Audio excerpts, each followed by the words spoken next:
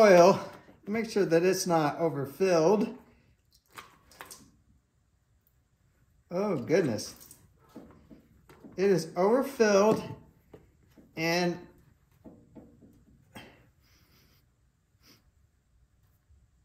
it smells like it's full of gas. With that much gas in the oil, something's got it going on in that carburetor. This unit does have a fuel valve, so this is on, this is off. Ideally, when you're not using it, you would leave it in the off position.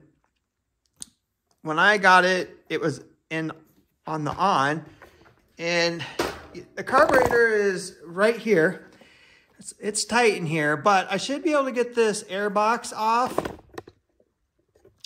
Get the air box off, loosen it up, and pull the carburetor out a little, and then turn that gas back on and see if the needle that's right here in the bowl, in the float, if it's not floating up and sealing that needle tight, then it's just letting gas continually go in. That gas is going to leak into the cylinder. And if the intake valve is open, it's just going to let gas in. And that's what will get past your rings and get down into the oil. So let's pull all this off and let's see what's going on.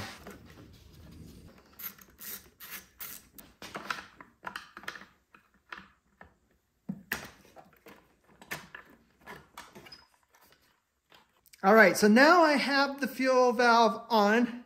So just the natural gravity from the tank coming down to the carburetor. There's this drain valve right here. And if I crack it open, I can see gas coming out. So I definitely know there's gas in the bowl. But with the carburetor loose, I can have it hanging out here. I can clean up all the gas that's on the carburetor in the bottom of the unit, and then I can just let it sit and watch for gas leaking out, you know, through the intake side of the carburetor or the back side where it hooks to the engine.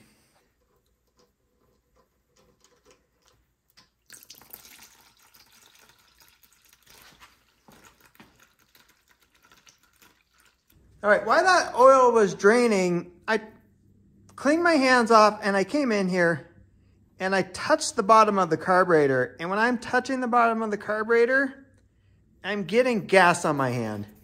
So that tells me we do have something going on in the carburetor. So I'm going to turn the gas off and I'm going to pull this carburetor all the way out and take it apart and see what's going on. I got enough room with the eco throttle on here, and actually the gas line's still connected. Gas is off. Yes, gas is off.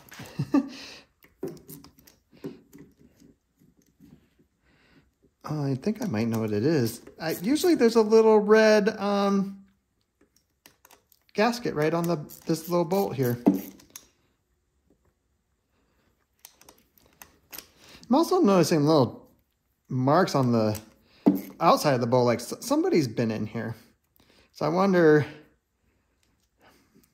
what was done prior to bringing it into me. Well, heck. All right, let me get this all the way out. All right, so here we have the float and the needle. See it right there. That sits right in there.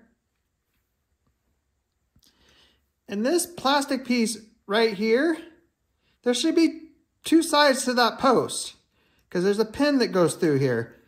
And you can see that it is gone. Don't know, but somebody has been in here. Somebody broke it. Somebody put it back together. Without that there, this needle's not going to sit right. Gas is just going to keep filling the bowl and do exactly what we saw. All right, so we got to see, can we buy a rebuild kit that has this plastic piece in here, or do we need a whole new carburetor for this unit? All right, seconds for you, couple days for me. New carburetor is here. So we're gonna disconnect the wire.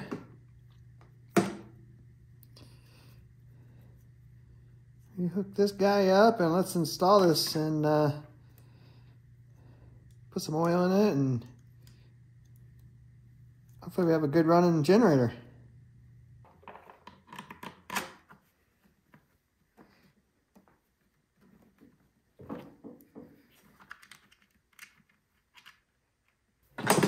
Alright, got the air box installed. I'm gonna try to remove the spark plug. It is tight in here.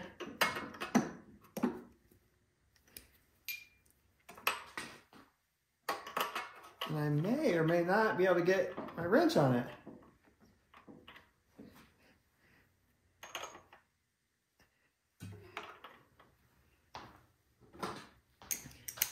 Need a little swivel. That's sometimes working on these generators can be a challenge. It's so tight in here.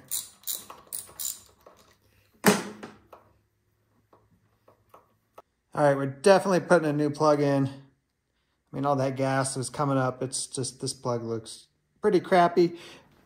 All right, we're gonna add some oil. Just put some 10W30 in here. It's Colorado.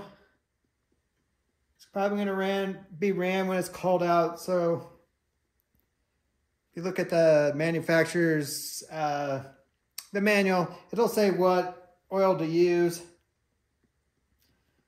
So we went with the 10W30. Okay, moment of truth.